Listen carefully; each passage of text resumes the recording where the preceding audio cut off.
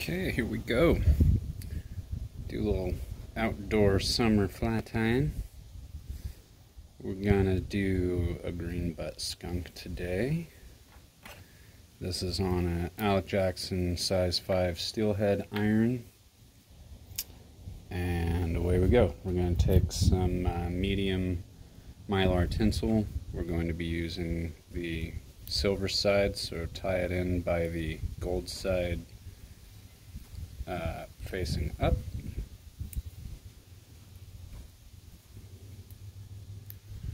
A little breezy as per usual here in Oregon City,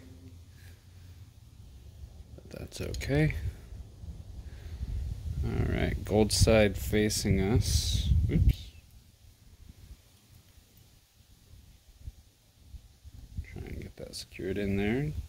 Along the side or on the bottom side. And we're going to go down to about, I like to go to basically the barb, where the barb would have been. And then we'll go back up, get the thread kind of out of the way. And we're going to wrap our tinsel butt to about the point of the hook.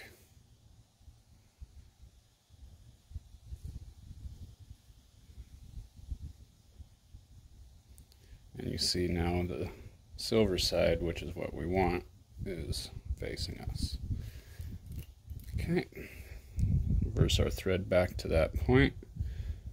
Lash this guy down.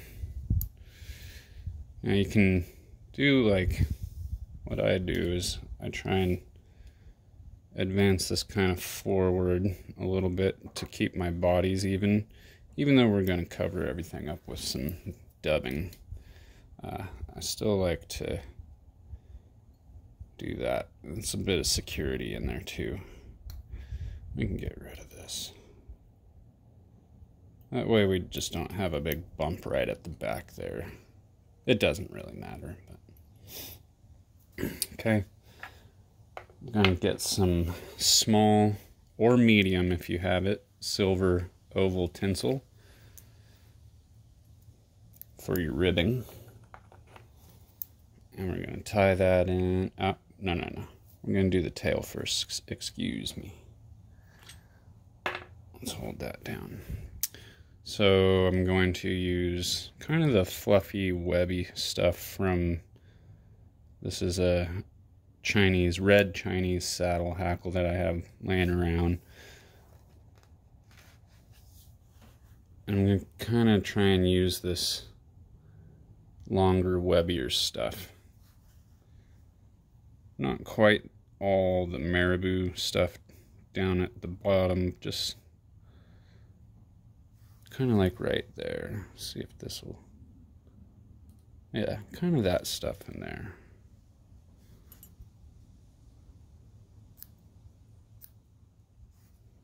About that much off the feather there.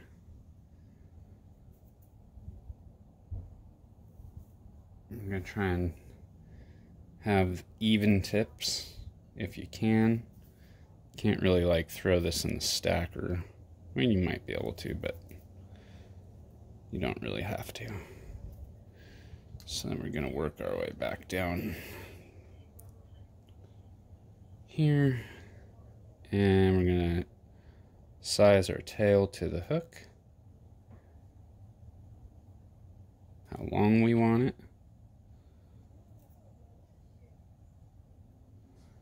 Okay, and with a couple loose wraps, we'll get that secured in and work our way up. There you go. And we can try and just cover all this up. That's all going to get covered up with dubbing and everything anyway. And then as we come back with our ribbing, we can really cover this up. With our thread up at the front, let's tie in our ribbing now.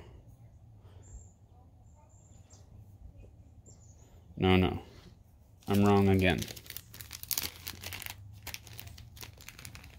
we're going to do our green butt. So let's come back, let's cover all this up. And this is just kind of my way of doing it. I don't know what the traditional exact way is. I never really worry about that.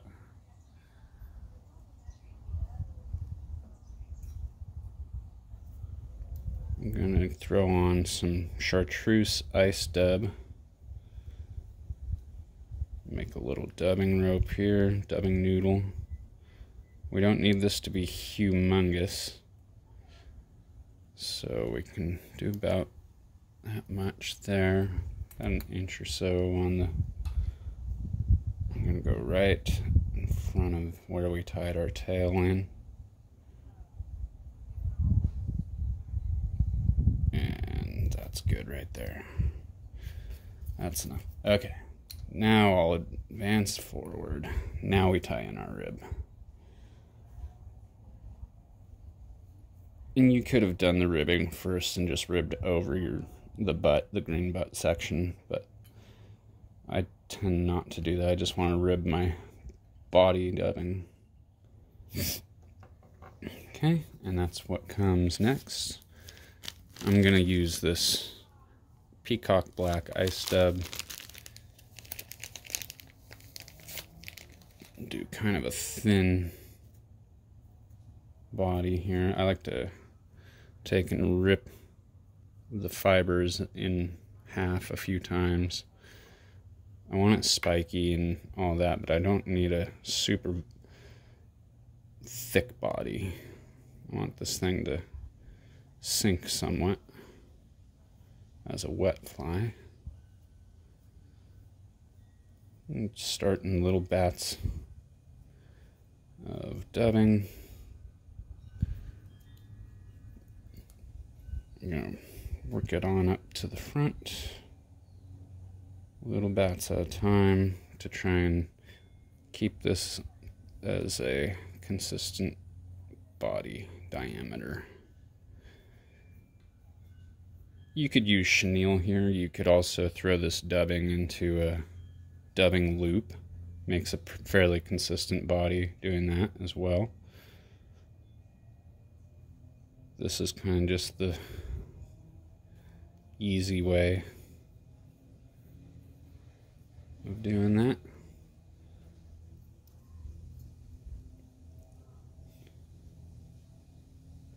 Let that kind of build up a little bit. A little bit more. Oops. Okay, and that's pretty good right there. Now I'm going to counter rib one full turn, then come around 2, 3, 4, out on 5. Kind of secure that down. 3 good wraps, couple in front. There's your ribbon.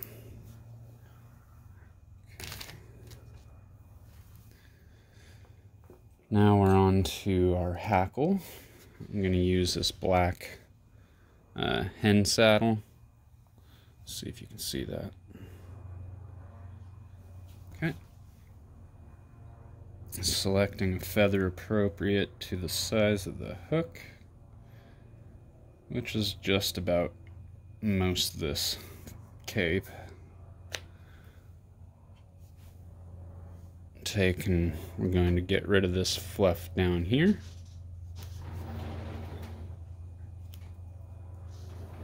Leaving just a teensy of that webby stuff down below. And we're going to tie this in by the tip. So I'm going to expose the tip here like so, stroking our material we want back.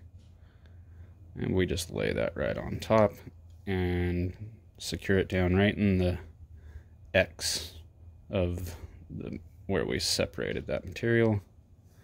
Pull the tip back, secure that in so that it doesn't really pull out on us in the hackle process, and trim it off.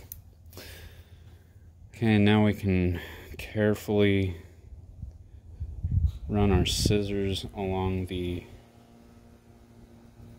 stem of the feather here. Try and train this back just a little bit. I go super gentle with it because you can compromise the feather, so that's just FYI. Okay, now we can start doing our forward hackle. Do about 2 or 3 solid turns of this guy here, stroking this back as we hackle it forward. You don't want to twist on you, and that's fine. You can manage it.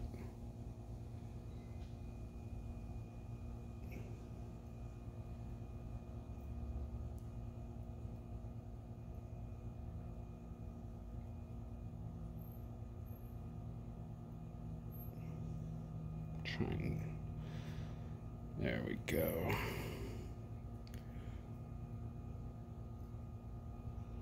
Kind of losing count on where the wraps are, but I just want to make sure it's, there we go, good and covered in there. Some presence, but not so much that it's gonna compromise the ability of it to sink. Stroking everything back, really secure that down,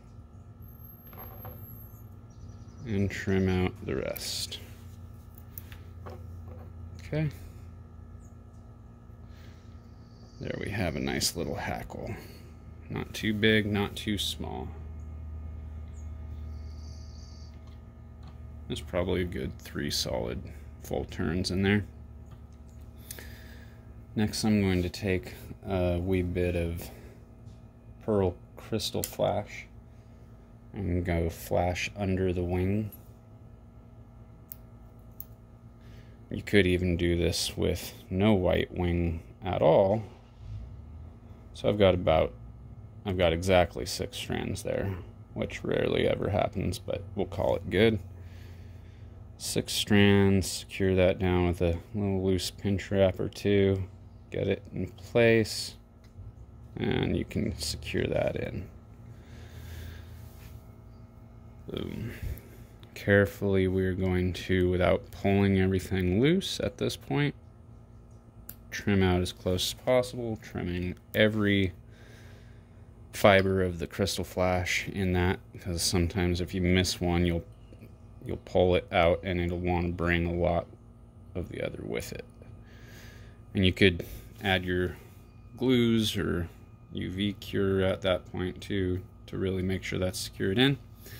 And then lastly, we're going to go right over the top of that with some white calf's tail if you want that full white wing, or another good option is natural squirrel tail if you don't need the stark white wing.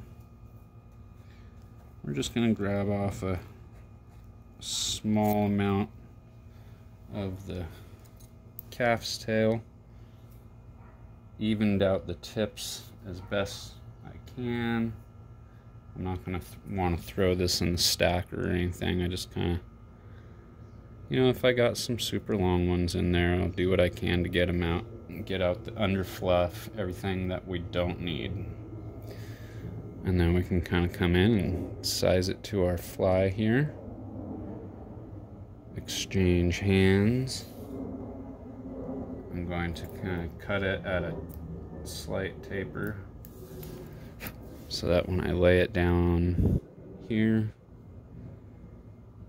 I can do a couple loose wraps, pull down, and carefully work this into a head, covering as much of this as I can. Trying to do touching wraps to really get that covered. And let's see, not too bad. Let's see that there. It's a little more white than I normally would use for the wing. Again, this is more for the angler to be able to see the fly, or the guide to be able to see the fly from a higher vantage point. So there we can, now that I knocked that out of focus, we can whip finish and apply our head cement or whatever finish you'd like. Do 3 or 4, couple 3 or 4 whip finishes, 3 or 4 turn whip finishes. 2, 3. And I'm pretty happy with that. Snug that knot down a little bit, and away we go. We have Green Butt Skunk. Now if you wanted to tie just the skunk, it's the same thing, just don't add the green. And that's an equally effective, if not more effective, summer bug. Alright, there you go. Easy peasy.